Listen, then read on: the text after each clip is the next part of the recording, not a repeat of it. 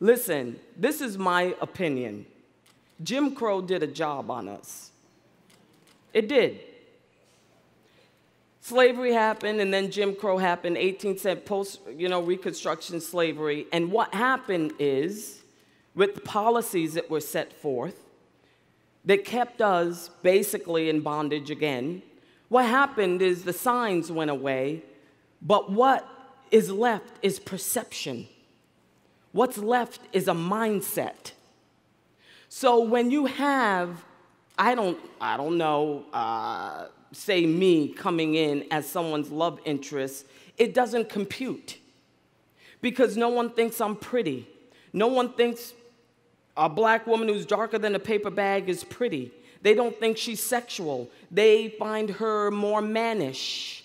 They associate her probably more with a man, more earthy, more soulful, more sassy.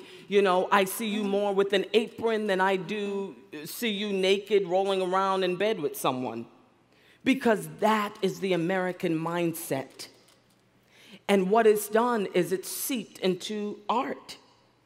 Listen, that's why Black Panther was a phenomenon. And now all these black actors and artists in Hollywood is trying to jump on that chain and saying, finally, okay, you see, we can open a movie. You see, people actually want to see us.